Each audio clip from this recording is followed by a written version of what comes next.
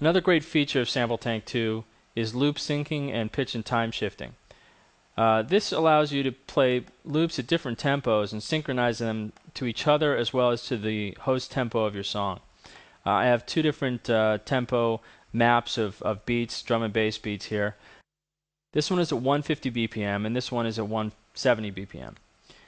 Normally, if you were to just play these back together, it would be a complete mess.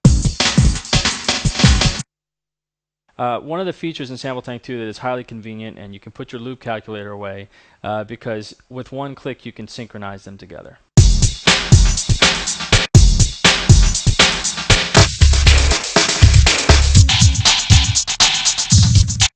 And not only do they sync together, but they also sync to the host tempo of your sequencer. So it's an extremely convenient tool for working with loops. You can import your own loops and enter the BPM information, and it'll do all the calculating for you. You can do this in resampling mode or pitch shift time stretch mode as well. So it's a handy feature.